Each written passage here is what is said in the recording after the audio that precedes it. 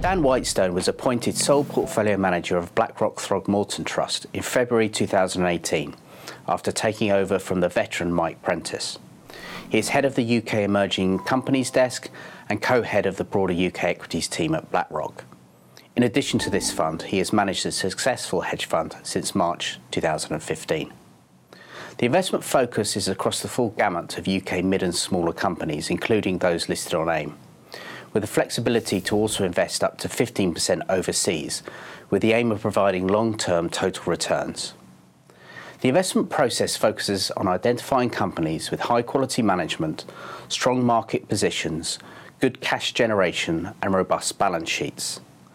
The long-term and underappreciated sustainability of these companies' returns are enabled via enhanced pricing power, driven by strong brands, intellectual property, and high barriers to entry.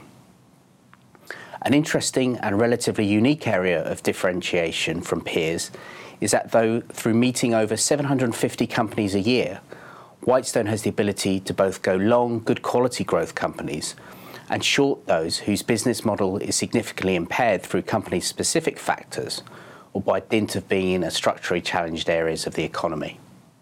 The shorting element is modest overall, but given Whitestone's hedge fund experience, he's uniquely placed to make use of these additional string to his bow.